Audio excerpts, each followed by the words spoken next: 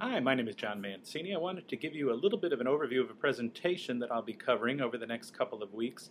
It's called The Big Bang in Information Management.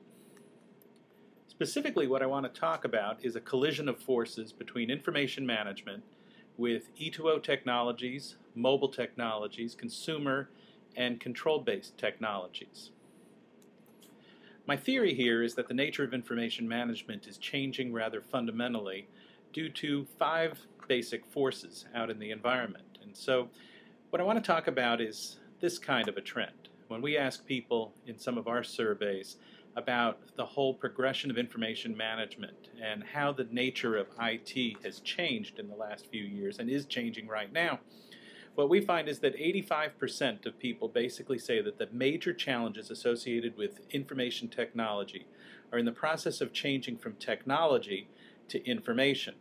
And that has fundamental impact in terms of the way that information management will evolve over the next few years. Another way of looking at this was covered in a This Week at Google episode on June 16th, and I really liked the dynamic that they were talking about here, is that basically what's emerging are 3 different views of the internet and the web. And they're not mutually exclusive, but they are different, and they each pose fundamental implications for the nature of information management in the years ahead. So for example, in the upper left-hand corner, you have a page-based view, pages and links. We've gotten used to that. That's basically the fundamental way that we've created the web over the last decade or so. New York Times cite an example of that. In the upper right-hand corner, you have a very different view of the web and the internet, which is an activity-based view of the web and the internet. And this can have a lot of different dimensions in terms of openness and closedness. For example, Twitter being a relatively open system, Facebook an example of this kind of an approach to the web being a relatively closed system.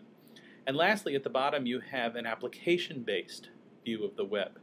This is first popularized by Apple in the App Store, but now you also see this in the Android store, and this basically represents taking different applications, slimming them down, making them compartmentalized, often cutting off some of the access that has been characteristic of the page-based view of the world.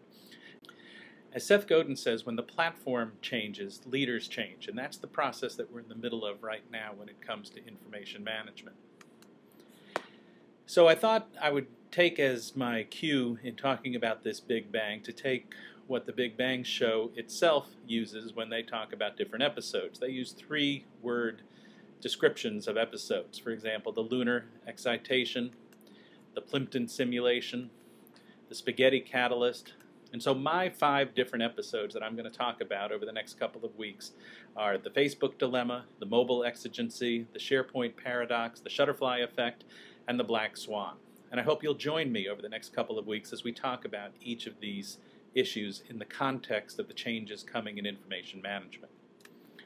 I thought I'd leave you with a quick commercial in terms of some of the activities that are available through AIM. Our Enterprise 2.0 community is the place that people come together to talk about the impact of Enterprise 2 technologies in the context of businesses, and that's at e2ocommunity.com. We also have a new community on records management, ermcommunity.com. And if you need to find me, I can be followed on Twitter at jmancini77 or on my blog, Digital Landfill, at aim.typepad.com. So I look forward to having you on these next 5 episodes over the next couple of weeks.